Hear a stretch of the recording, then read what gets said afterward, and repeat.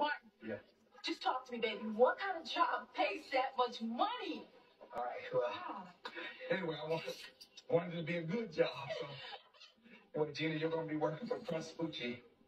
That's his concubine.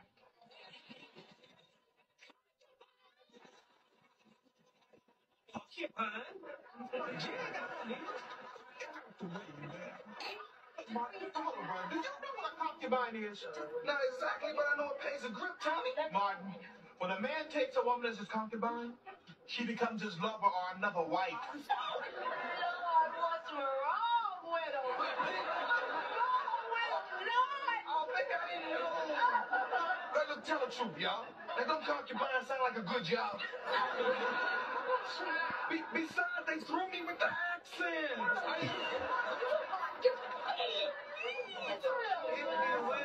If you will excuse me, I'm going to forego dinner this evening and retire with my new wife. Man, you don't let my wife's hand go, I'm going to beat you like a drum. Huh? What's up, man? I thought we were here. Well, somebody done told you wrong, man. You running around here with all the drums, that's nice. Often people go and blinking and all, that's cool, man. But ain't no Prince Uchi gonna be hitting my wife.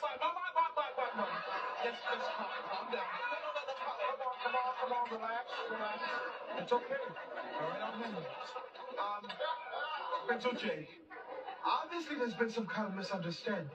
Oh, yes, I apologize if I offended you, Mr. Bailey. No, that's all right. That's all right. It's just been a big misunderstanding and a mistake. Martin, let's go, okay? Let's go, please. All right, look, no hard feelings, okay? Everything's cool. We gonna roll.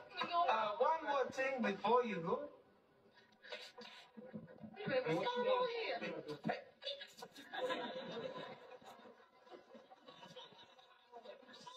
Now.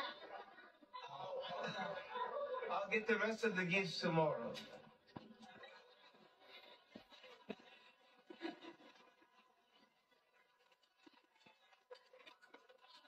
All right, fine, Prince Uchi.